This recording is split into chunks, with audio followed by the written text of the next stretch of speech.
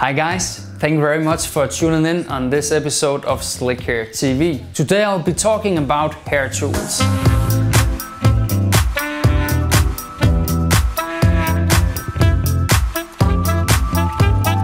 So first off, we have a lot of questions from you guys asking, why should I even use a pre-styling tool? Or can I use my fingers instead? You can do whatever you want, but if you want your hair to be perfect, then make sure to use a proper pre-styling tool. So today I'll be talking about two different hair tools. It's a skeleton brush and it's a 9-row brush. Both from our own brand by Vilain. It's carbon fiber, anti-static, and also it's rubber coated, so it has a very nice and soft, smooth feel to it. First we have the skeleton brush. It has long bristles and short bristles.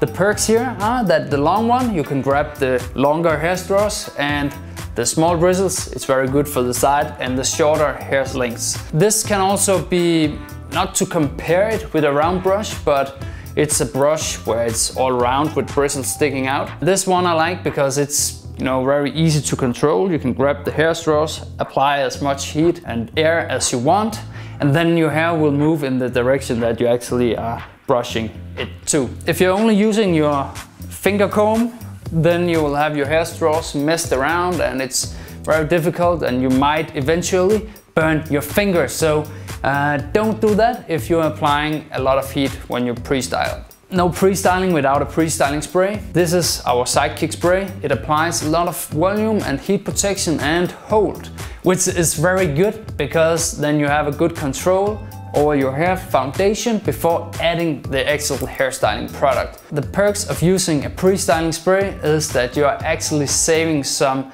wax because you already have a good amount of hold and volume, and the wax, it's only there to actually hold it all together, and it's collecting the hair straws so you don't have flyaways and all that. Now for the second hair tool of today, it's the 9-row brush. So you have 9 rows of bristles here. And this one, I don't use it that much, but it's actually a very good tool because you can really grab your hair and drag it and apply heat while you are dragging it backwards, like that. Now the big question is, should you go out and buy some pre-styling tools? For me, I wish that back when I was 15 years old, I wish I had that big brother telling me, Emil, make sure to get those pre-styling tools because then you would definitely rock a pretty much more awesome hairstyle.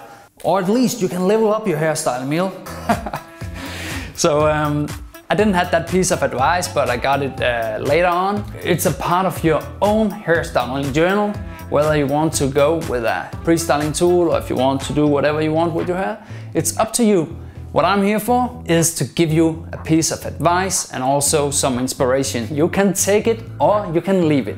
Anyway, I hope you liked the episode, and also we would like you guys to interact with us. Comment down below and let us know if you're using a pre-styling tool or what kind of pre-styling tool you're using. We're here to help you, so I hope this was a helpful video, and we would like to give away free hairstyling tools. So the way you can get it, give the video some love, likes of course, and leave a comment down below, and we'll pick a winner of the hairstyling tools in the next video that will be about styling tools. See you guys.